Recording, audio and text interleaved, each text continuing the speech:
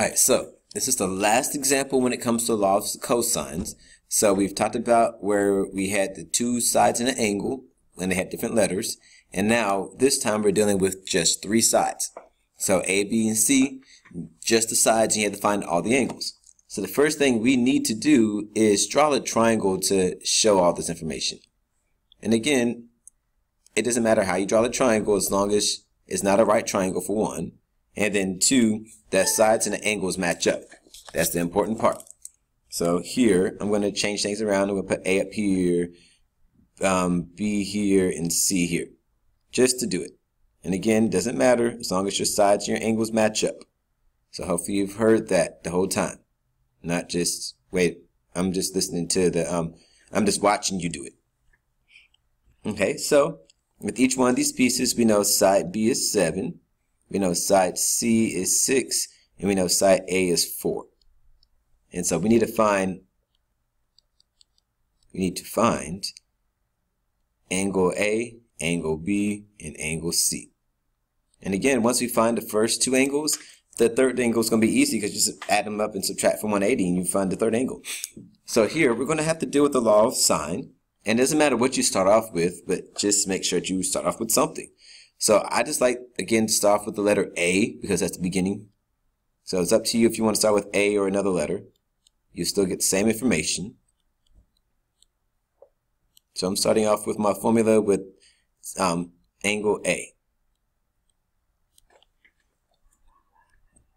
Alright, so with that being said there, we're going to fill everything in. So A we know is 4. We square that. We know B is 7, so we square that. And C is 6, so we square that. We go to put in B again, which is 7. C, which is 6. And then cosine, and we don't know what A is. And again, at this point, we're trying to find an angle A. So that means when we get to the very bottom to find the angle, we have to do the inverse. So again, be prepared for inverse here. All right, so we need to get this part by itself and everything else over here to the other side. So we need to get this by itself. So it means we need to move this 7 squared over, the 6 squared over, and then do all the great stuff. So here I'm going to subtract this from both sides. Oops, 6, 6, 6. 6, 6, 6, 6, 6, 6, 6. So here we're doing the same thing on this side. And we're not going to do anything in the calculator yet. We're not going to simplify this down until we get to the ending of it. Because that way we don't mess things up or get the wrong answer early on around it and it not be a whole number but be a fraction. And if we round it incorrectly there, the final answer is going to be wrong. So do not do anything in the calculator until the very end. Right, so we subtracted 7 squared from both sides, subtracted 6 squared from both sides, so we got this. And then again, is negative 2 times 7 times 6 times cosine A.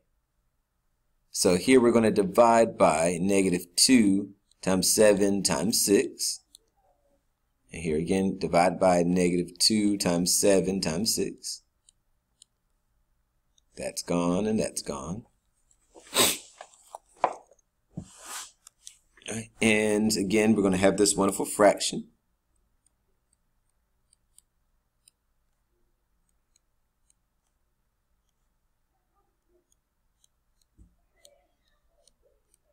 And that leaves us with cosine A. Cosine A. And so again here, on this step we subtracted. This step we divided. And then here, we're now going to do our inverse. We have to solve for A.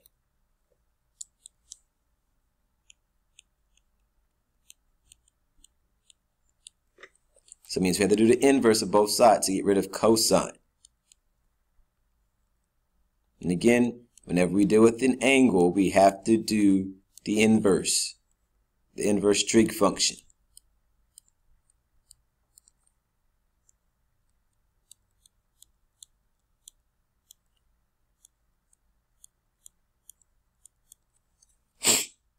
So here the cosine and the cosine inverse cancel each other out, so that with A.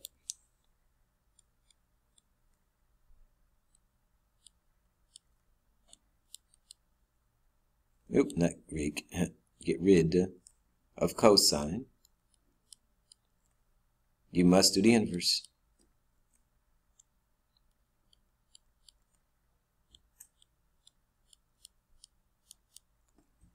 Remember, that's at the end. You don't do that before now. All right, so the last thing is putting that into the calculator and getting an answer. All right, so let's go ahead and put this in the calculator. So again, to get the inverse, we do second cosine. So to do the inverse of sine, we do second sine. Do the inverse of cosine, we do second cosine. We do the alpha y equals and get our fraction bar again. Oops, my fault. Alpha y equals. And we put the numbers in exactly as we have it here.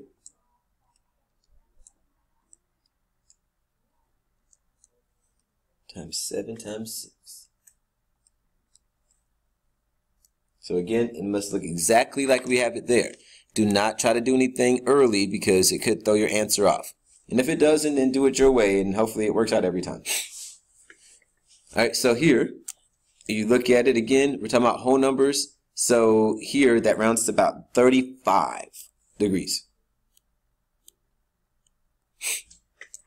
And again, that's approximately 35 degrees. Okay, so we have angle A, yay. It's approximately 35 degrees. So let's go with angle B, just because alphabetically, that's the next letter. So let's go ahead and again here, if you want to, you can go ahead and just do the law of sine and figure out what B and C is. But I want this time just to go back and do the law of cosine one more time, just to make sure you guys can get that part. So we're going to find angle B. And again, you can go back to the law of cosine if you want to. It's up to you. But again, since we're trying to find angle B, find angle B, that means we're going to use the B squared one because it's going to end with angle B. See, it ends right there with angle B. And so here, we're going to fill the numbers in again. B we know is 7. A we know is 4. C we know is 6. And then 2 times 4 and 6 again. And then cosine B. And again here, we're trying to get B by itself, so that means we're going to have to do the inverse of it. So when it comes to this part, again, we need to move both of these over to the other side before we can do any type of dividing or anything. So we subtract 4 squared and subtract 6 squared from both sides. So we subtract it. Ooh, uh-oh.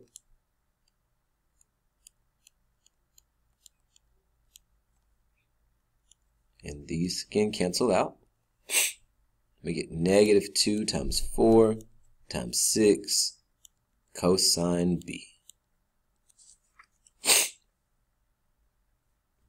All right, and again, all of this is being multiplied by cosine B. So we divide by everything except for cosine B. I won't give up, no, I won't give in till I reach the end and start again. All right, so that cancels out. And so we're left with just cosine B, and that equals this wonderful fraction. And if you notice, the fraction is about the same thing. All we do is just move some of the numbers around. And so this one is not really that long and that hard or arduous of a process to do. You just have to remember, whenever you find an angle, you have to do the inverse. If you're not trying to find an angle, all you need to do is make sure you do the square root of both sides to make sure you get the actual answer you need. So this is really not that bad. It's not really that much work. And so each one of these, law of sines or law of cosines, is really not that bad. Just got to remember when to use what, and then you'll be good. All right, so we did the inverse of both sides. So that means we can get cosine to cancel out, and we're left with just the B right here. And again, we're going to put all of this into the calculator.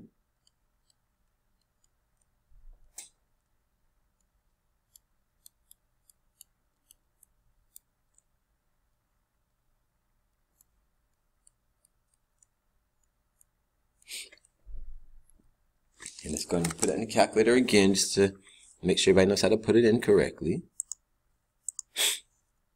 Let's move it to this side this time.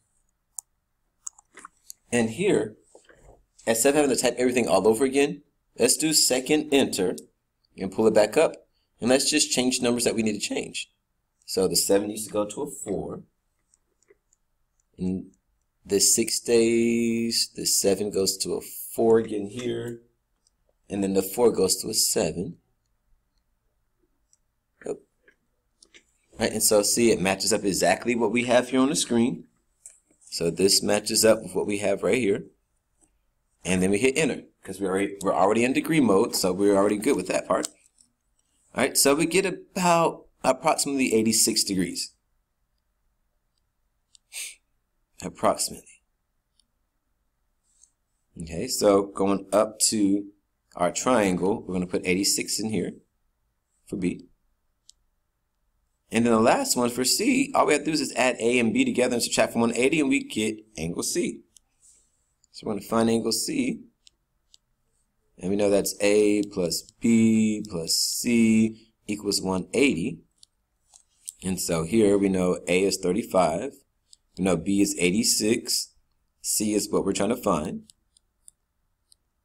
So if we add these two up, that's 5 and 6 is 11. That's 11 and 121. So it's 121 altogether. We subtract that from 180.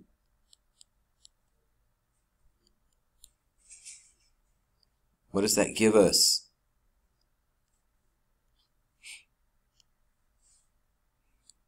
So I guess it's about 59 degrees, right? Right. So that is angle C, 59 degrees.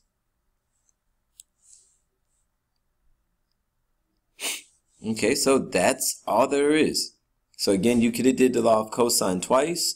You could do the law, or you could have done the law of cosine and then law of sine. It's up to you. So I've showed you both ways of doing it, and it's up to you how you want to do it. I'm not going to mandate that you have to do it this way, because if another way works better for you, do that. But if this works for you, do this way. Do what I just did. All right, so these are the answers again. And we are done. And I'm going to give you a practice. And that's all it is for law of cosines.